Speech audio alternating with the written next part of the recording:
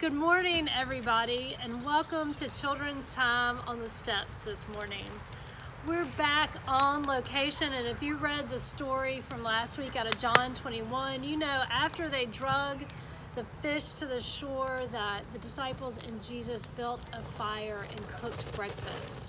So I'm going to ask you two questions before we start our story today. What is your favorite breakfast food?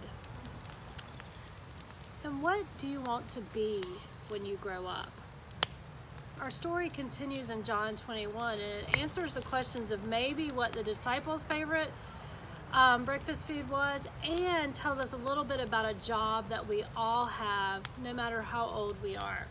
So the first thing is they go sit by the fire and they cook breakfast. Do you know what they cooked for breakfast? If you remember the other part of the story, they cooked fish. So they were cooking fish for breakfast. I don't think that's my favorite breakfast food. Maybe it's yours.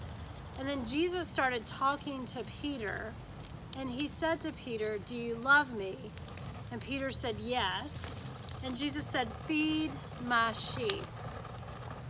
While we're talking in Children's Time today, we're going to see pictures again from Israel by Miss Sandy Spicknell. And so Jesus asked Peter again, "Do you love me?" And Peter answered, "Yes, Lord, I do." And Jesus said, "Feed my sheep." And Jesus asked Peter that a third time, "Do you love me?"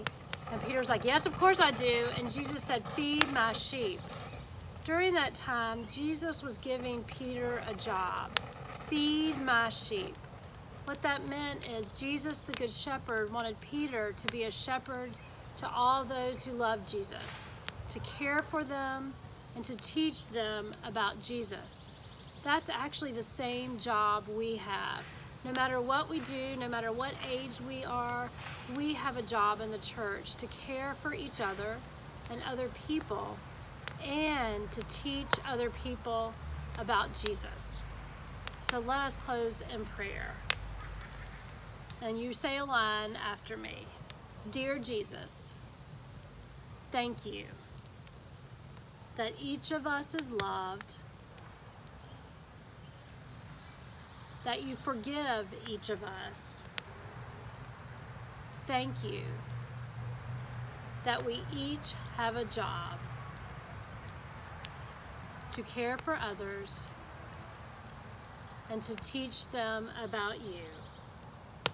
And we all say together, Amen.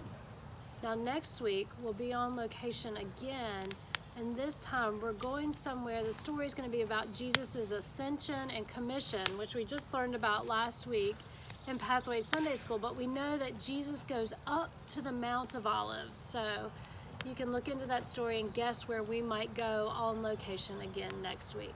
See you then. Bye.